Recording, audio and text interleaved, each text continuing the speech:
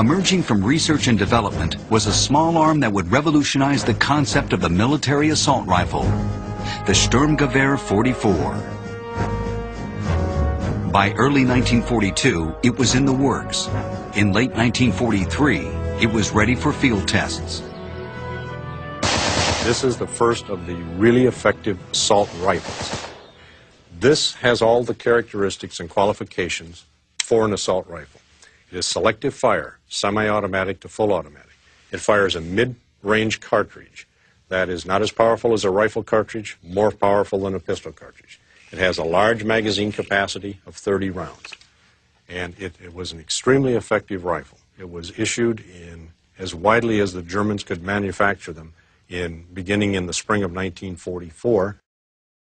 Hitler had a conference of commanders from the Eastern Front and sat them all down and said, what's going on, this, that, and the other.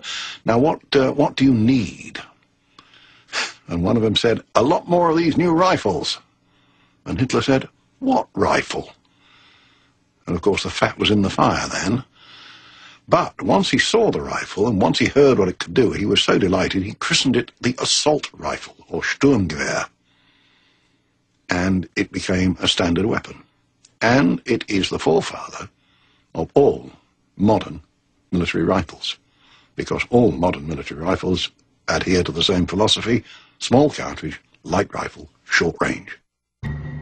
The Sturmgewehr 44 is an air-cooled semi and fully automatic rifle. Its weight when loaded is 11.5 pounds. Its detachable steel magazine holds 30 rounds of 7.92 Kurz, short ammunition. Its rate of fire is between 500 to 600 rounds per minute. It was arguably the premier small arm of its time. One called a Krummerlauf was a 90-degree curved barrel that was designed to fit onto a Sturmgewehr 44. It came into limited use for street fighting, for poking it round the corner and shooting somebody round the corner. And it was a very simple device. It was just a bent piece of tube clamped on the muzzle with holes drilled in it to let some of the gas out as the bullet turned the corner.